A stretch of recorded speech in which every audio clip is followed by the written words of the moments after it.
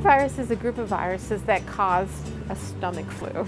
And really what this is in the press is called the cruise ship virus. It's probably where it's most notorious. And it's a very infectious virus that causes you to have pretty severe vomiting and often diarrhea for about 24, 36 hours, and then you're done with it. But if anybody's in your household, they're likely to get it too. It's just so infectious that once you get it, anybody around you is also likely to get it.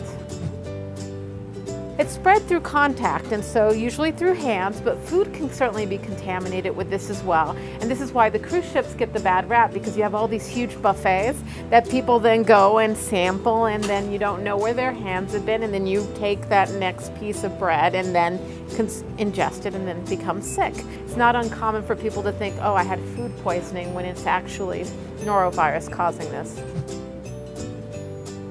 Unfortunately, there's no vaccines available for norovirus, and so this is just a common sense in terms of food preparation, making sure you're washing your hands well before preparing food, trying hard to not set up buffets that are out for hours at a time, trying to get people to be good about using utensils, but again, it's one of these things that unfortunately will spread pretty quickly, and cleaning can sort of mitigate it, but a lot of it is just the bad luck that if you get it, you're going to get it. Obviously, if you're having lots of vomiting and diarrhea, you're losing lots of fluids.